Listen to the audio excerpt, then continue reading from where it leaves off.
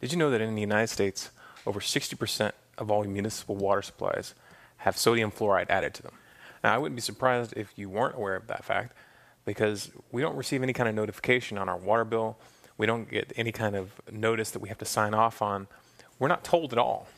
And we're definitely not given the option to opt out. Now, keep in mind, this is the same substance that, when added to toothpaste, requires a warning label. Now, if you use fluoridated toothpaste, take a look at the back.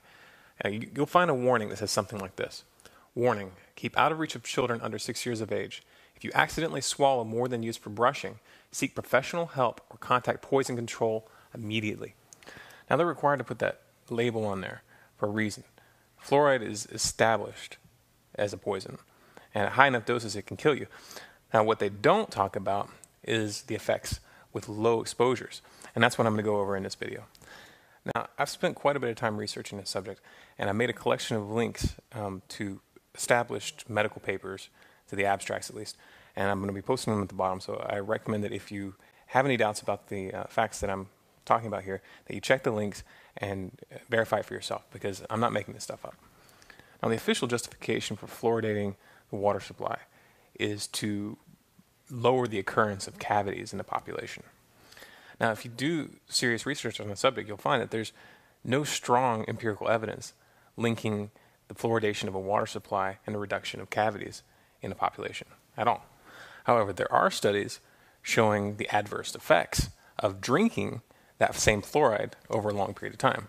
Now, before we go into any of the specifics, I want you to stop and think about it for a second yourself, just on a simple common sense level. Does it make sense to drink fluoride to help your teeth?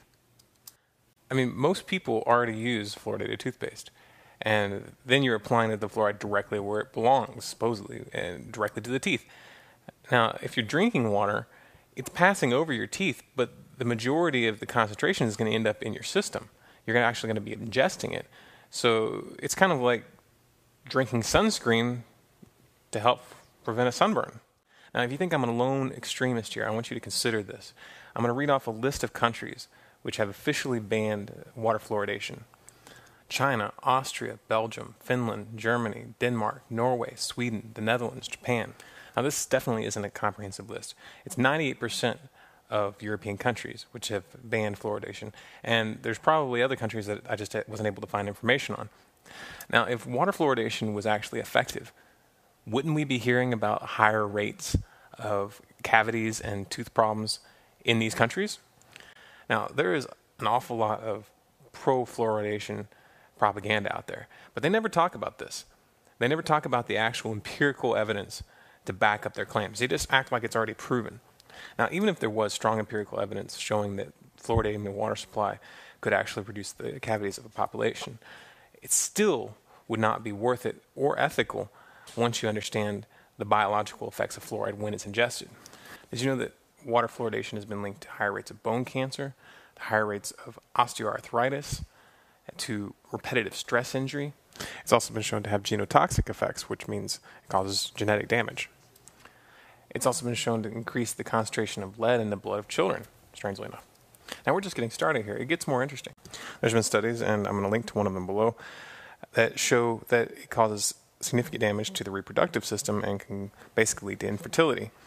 Now, fluoride is also a neurotoxin, and there's been significant animal testing which has shown that exposure to fluoride can cause ADD-like symptoms, attention deficit disorder, or sluggishness, and a reduced IQ.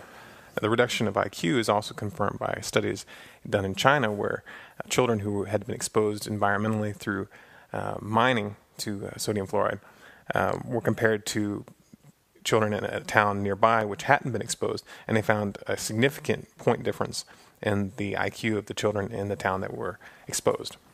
Now, fluoride also has other more subtle effects on the brain as well. Those effects were not missed by Hitler, who happened to be the first to actually institute water fluoridation, and he did so in the concentration camps in order to make the prisoners more docile and less able to resist. Now, as is often the case when I make this kind of videos, my intention here is not to be the end-all reference for this subject. If you care about your health, and if you care about the health of your family, then it's up to you to do the research. Now, once you are convinced that there is a problem, that we are being poisoned through our water system, the question is this: what are we going to do about it? Now, obviously, the first step is to find out if your city actually does put fluoride in the water. Chances are that it does. If that is the case, then the next step is to find a way to stop drinking it. Now, that's not always as easy as it might sound, because the Brita water filters and that low-end kind of water filters that you'll find at, say, Walmart, don't actually remove fluoride. They don't even consider fluoride to be a toxin that needs to be removed. In most towns, there are water dispenser systems that you can go and pay 35 cents a gallon or something like that to get filtered water, filling up your own jug that doesn't have fluoride in it. Or you can lay down the big bucks and get, like a Berkey water filter, one of those high-end filters that actually specifically claims to get the fluoride out. And keep that in mind. If it doesn't claim to get the fluoride out, then it doesn't. Now, to stop poisoning yourself and your family is important. It's the first step, but that's not enough. Even if you're not drinking that water yourself, it's not okay that they're poisoning the rest of the population. And that has a direct effect on society, because it's affecting their neurological development, it's affecting their IQs, and it's leading to a dumbing down of the population.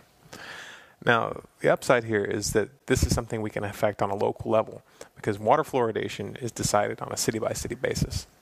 I think it's time that we as individuals do some investigation, find out who's in charge of the water fluoridation system in our individual towns, and put some political pressure on them. Now, for those of you who find the implications of what I'm saying here hard to swallow, I want to leave you with this short little snippet to put things in context.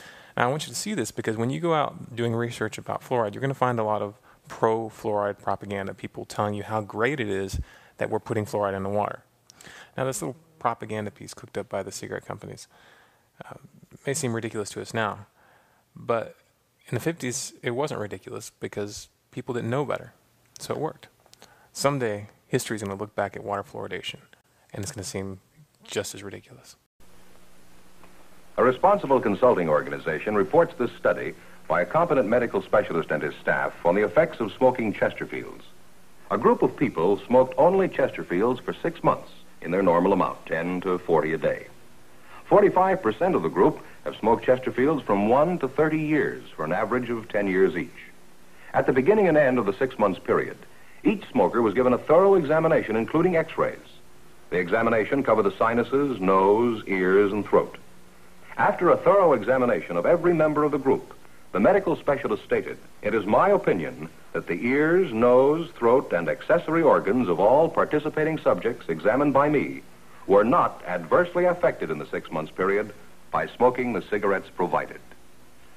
Remember this report and buy Chesterfields, regular or king size, premium quality Chesterfield.